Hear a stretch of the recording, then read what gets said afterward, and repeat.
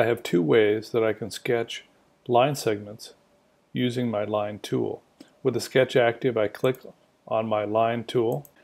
I can create individual line segments by clicking the left mouse button and holding it down.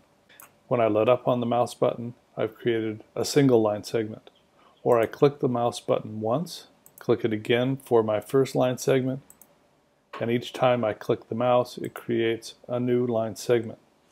To end my line command, you can right-click and choose Escape Line from the pop-up menu or use the Escape key on the keyboard.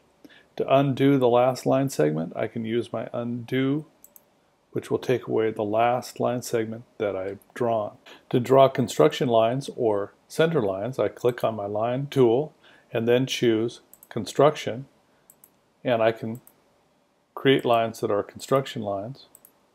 Or I can click on a line and select it and use my construction tool to change that line into a construction or center line.